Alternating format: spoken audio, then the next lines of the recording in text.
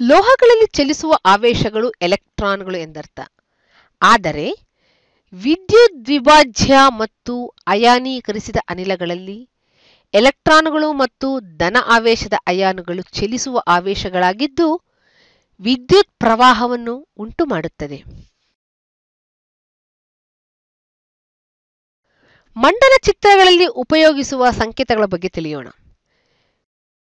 ವಿದ್ಯುತ್ ಮಂಡಲದಲ್ಲಿ ಉಪಯೋಗಿಸುವ ಘಟಕಗಳು ಯಾವುದೆಂದರೆ light bulb, volt meter, ammeter, resistor, fuse, switch, single cell battery, power supply. ವಿವಿಧ ಘಟಕಗಳ ಸಂಕೇತಗಳು ಮತ್ತು ಕಾರ್ಯವಿಧಾನಗಳನ್ನು ಈ ಕೆಳಗೆ ಕೊಡಲಾಗಿದೆ. ಪ್ರವಾಹದ ಮೂಲ. 2 ವಿಧದ ಪ್ರವಾಹಗಳಿವೆ. ಅವುಗಳು ನೇರ ಪ್ರವಾಹ ಡಿಸಿ, ಪರ್ಯಾಯ ಪ್ರವಾಹ ಎಸಿ. ಈಗ ಮೊದಲನೆಯದಾಗಿ ಪರ್ಯಾಯ ಪ್ರವಾಹ. ನಮ್ಮ ಮನೆಗಳಲ್ಲಿ ಮೇನ್ಗಳಿಂದ ಪಡೆಯುವುದು ಹಾಗೂ ಎಸಿ ವಿದ್ಯುಜ್ಜನಕಗಳಿಂದ ಪಡೆಯುವುದು ಎಂದರ್ಥ. ನೇರ ಪ್ರವಾಹ ಡಿಸಿ, ಡೈರೆಕ್ಟ್ ಕರೆಂಟ್, ಇದನ್ನು ವಿದ್ಯುತ್ ಕೋಶ ಅಥವಾ ಬ್ಯಾಟರಿಯಿಂದ ನಾವು ಪಡೆಯುತ್ತೇವೆ. ಒಂದು ವಿದ್ಯುತ್ ಕೋಶವನ್ನು 2 ಅಸಮ ಲಂಬಗೆರೆಗಳಿಂದ ಸೂಚಿಸಲಾಗುತ್ತದೆ. ಉದ್ದಗೆರೆ ಮತ್ತು ಸಣ್ಣಗೆರೆಗಳು ಅನುಕ್ರಮವಾಗಿ ಆನೋಡ್ ಮತ್ತು ಕ್ಯಾಥೋಡ್ಗಳನ್ನು ಸೂಚಿಸುತ್ತವೆ. ವಿದ್ಯುತ್ತನ್ನು ಕೋಶದಿಂದ ವಿದ್ಯುತ್ ಧನ ಪ್ಲಸ್ ಧ್ರುವದಿಂದ ಋಣ ಮೈನಸ್ ಧ್ರುವಕ್ಕೆ ಹೊರಮಂಡಲದಲ್ಲಿ ಪ್ರವಹಿಸುತ್ತದೆ ಮತ್ತು ಕೋಶದೊಳಗೆ ಋಣಧ್ರುವದಿಂದ ಧನ ಧ್ರುವಕ್ಕೆ ಅದರ ವಿದ್ಯುತ್ ದ್ವಿಭಾಜ್ಯದಿಂದ ಸತತ ಪ್ರವಾಹ ರಕ್ಷಿಸಿಕೊಂಡು ಪ್ರವಹಿಸುತ್ತದೆ. ಹೆಚ್ಚಿನ ಪ್ರವಾಹ ಬೇಕಾದರೆ ನಾವು ಸೆಲ್ಗಳನ್ನು ಹೆಚ್ಚಿನ ಸಂಖ್ಯೆಯಲ್ಲಿ ಸೇರಿಸಬಹುದು.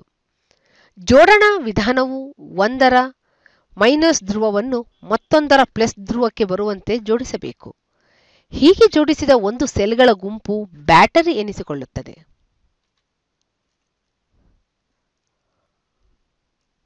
ಪರ್ಯಾಯ ವಿದ್ಯುತ್ ಎಸಿ ಮೂಲ ಉಪಯೋಗಿಸಿದಾಗ ಅದನ್ನು ಒಂದು ವೃತ್ತದೊಳಗಿನ ಸೈನ್ ವಕ್ರರೇಖೆಯ ಮೂಲಕ ಸೂಚಿಸಲಾಗುತ್ತದೆ.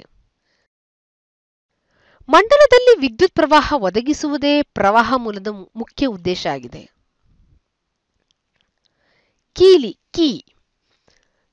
ಮಂಡಲದಲ್ಲಿ ವಿದ್ಯುತ್ ಪ್ರವಹಿಸುವಂತೆ ಮಾಡಲು ಆನ್ ಮತ್ತು ಪ್ರವಾಹ ನಿಲ್ಲಿಸಲು ಆಫ್ ಇದನ್ನು ಪ್ರಯೋಗಿಸುತ್ತಾರೆ. ಇದು ಪ್ಲಗ್ ಕೀ, ಸ್ವಿಚ್ ಮತ್ತು ಒತ್ತುಗುಂಡಿ ಆಗಿರಬಹುದು.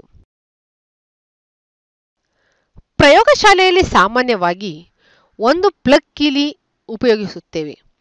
ಪ್ಲಗ್ ಕೀಲಿ ತೆರೆದಾಗ ಅಂದರೆ ಪ್ಲಗ್ ಕೀಲಿಯನ್ನು ಹೊರತೆಗೆದಾಗ ಅಪೂರ್ಣ ಅಥವಾ ತೆರೆದ ಮಂಡಲ ಎನ್ನುತ್ತೇವೆ.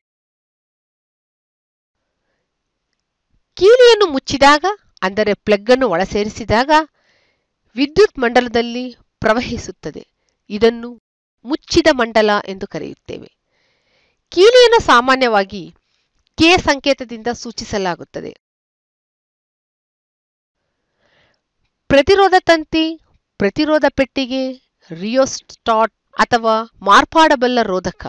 ಒಂದು ಪ್ರತಿರೋಧ ತಂತಿಯನ್ನು ಸಾಮಾನ್ಯವಾಗಿ ನೈಕ್ರೋಮ್ ಮಿಶ್ರಲೋಹದಿಂದ ಮಾಡಿದ್ದು ಅದರ ಉದ್ದ ಮತ್ತು ದಪ್ಪಕ್ಕೆ ಅನುಗುಣವಾದಾಗ ನಿರ್ದಿಷ್ಟ ಪ್ರತಿರೋಧ ಹೊಂದಿರುತ್ತದೆ. ಅದನ್ನು ಪ್ರಮಾಣಿತ ಪ್ರತಿರೋಧವಾಗಿ ಉಪಯೋಗಿಸಲಾಗುತ್ತದೆ.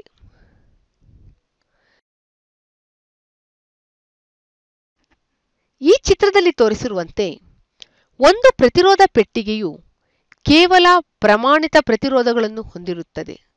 ಇವುಗಳನ್ನು ಶ್ರೇಣಿಗಳಲ್ಲಿ ಸಂಪರ್ಕಿಸಲಾಗುತ್ತದೆ. ನಿರ್ದಿಷ್ಟ ಪ್ರತಿರೋಧ ಬೇಕಾದಾಗ ಆ ಪ್ರತಿರೋಧ ಪ್ಲಗ್ ಅನ್ನು ಅಂದರೆ ಬಿರಟೆಯನ್ನು ಪ್ರತಿರೋಧ ಪೆಟ್ಟಿಗೆಯಿಂದ ಹೊರತೆಗೆಯಬೇಕು. ಪ್ರತಿರೋಧ ಪೆಟ್ಟಿಗೆ ರಿಯೋಸ್ಟಾಟ್ ಪ್ರವಾಹದ ಪರಿಮಾಣವನ್ನು ಬದಲಿಸುವ ರಚನೆ ಆಗಿದೆ.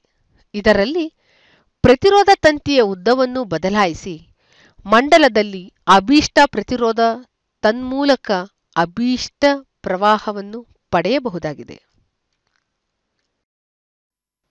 ರಿಯೋಸ್ಟಾಟ್ ಒಂದು ಕಬ್ಬಿಣದ ಚೌಕಟ್ಟಿಗೆ ಕಲ್ಲೂರಿನ ಕೊಳವೆ ಜೋಡಿಸಿ ಅದರ ಮೇಲೆ ಎನಾಮಲ್ ಯುಕ್ತ ಕಾನ್ಸ್ಟಂಟನ್ ತಂತಿಯನ್ನು ಸುರುಳಿಯಾಗಿ ಸುತ್ತುತ್ತೇವೆ. ಇದರ ಜಾರುವ ಸಂಪರ್ಕ ಜಾಕೆಟ್ ಅನ್ನು ಒಂದು ಹಿತ್ತಾಳೆ ಸಲಾಕೆಗೆ ಜೋಡಿಸಲಾಗಿದೆ. ಇದಕ್ಕೆ ಎ, ಬಿ ಮತ್ತು ಸಿ ಎಂಬ 3 ಕೊನೆಗಳಿವೆ. ಎ ಮತ್ತು ಬಿ ಕೊನೆಗಳು ಪ್ರತಿರೋಧ ತಂತಿಯ ಕೊನೆಯಲ್ಲಿವೆ. 3ನೇ ಕೊನೆಯು ಸಿಯು ಜಾಕಿಯನ್ನು ಸಂಪರ್ಕಿಸುವ ಹಿತ್ತಾಳೆ ಸಲಾಕೆಯಲ್ಲಿದೆ. ಇದನ್ನು ನೀವು ನೋಡುತ್ತಿರುವಿರಿ. ಎ ಮತ್ತು ಬಿ ಕೊನೆಗಳು ಪೂರ್ಣ ತಂತಿಯ ಉದ್ದದ ಪ್ರತಿರೋಧಕ್ಕೆ ಸಮವಾದ ಪ್ರತಿರೋಧವನ್ನು ಒದಗಿಸುತ್ತವೆ. ಒಂದು ಗೊತ್ತಾದ ಪ್ರತಿರೋಧವನ್ನು ಉಪಯೋಗಿಸಲು ಚಿತ್ರದಲ್ಲಿ ತೋರಿಸಿರುವಂತೆ ಎ ಮತ್ತು ಬಿ ಅಂತಿಮಗಳಿಗೆ ರಿಯೋಸ್ಟಾಟ್ನಲ್ಲಿ ಸಂಪರ್ಕವನ್ನು ನಾವು ಕಲ್ಪಿಸಬೇಕು. ಸಿ ಕೊನೆಗೆ ಸಂಪರ್ಕ ಕಲ್ಪಿಸಿರುವ ಜಾಕಿಯನ್ನು ಜಾರಿಸಿ ಬೇರೆ ಬೇರೆ ಬಿಂದುಗಳಲ್ಲಿ ಸಂಪರ್ಕ ಏರ್ಪಡುವಂತೆ ಮಾಡಬಹುದು. ಮಾರ್ಪಡುವ ಈ ಪ್ರತಿರೋಧವನ್ನು ಸಿ ಕೊನೆ ಮತ್ತು ಎ ಅಥವಾ ಬಿ ಕೊನೆಗಳ ನಡುವೆ ಪಡೆಯಬಹುದಾಗಿದೆ. ವಿದ್ಯುತ್ ಪ್ರವಾಹವು ಎ ಅಥವಾ ಬಿ ಕೊನೆಯಲ್ಲಿ ಪ್ರವೇಶಿಸಿ ಜಾಕಿವರೆಗಿನ ಪ್ರತಿರೋಧ ತಂತಿಯ ಉದ್ದದಲ್ಲಿ ಹರಿದು ಸಿ ಕೊನೆಯಲ್ಲಿ ನಿರ್ಗಮಿಸುತ್ತದೆ. ಈ ಚಿತ್ರದಲ್ಲಿ ನಾವು ಕೆಂಪು ಬಣ್ಣದಲ್ಲಿ ಇದನ್ನು ತೋರಿಸಿದ್ದೇವೆ. ಇದನ್ನು ಗಮನಿಸಿ. ಹೀಗೆ ರಿಯೋಸ್ಟಾಟ್ನಲ್ಲಿ ಮಾರ್ಪಡುವ ಪ್ರತಿರೋಧ ಉಪಯೋಗಿಸಲು ಎ ಮತ್ತು ಸಿ ಅಥವಾ ಬಿ ಮತ್ತು ಸಿಗಳ ನಡುವೆ ಸಂಪರ್ಕ ಉಂಟು ಮಾಡಬೇಕು. ಸ್ಥಿರ ಪ್ರತಿರೋಧಕ್ಕೆ ಆರ್ ಸಂಕೇತವನ್ನು ಉಪಯೋಗಿಸುತ್ತಾರೆ. ಮಾರ್ಪಡುವ ಪ್ರತಿರೋಧಕ್ಕೆ RH ಸಂಕೇತವನ್ನು ಉಪಯೋಗಿಸುತ್ತಾರೆ.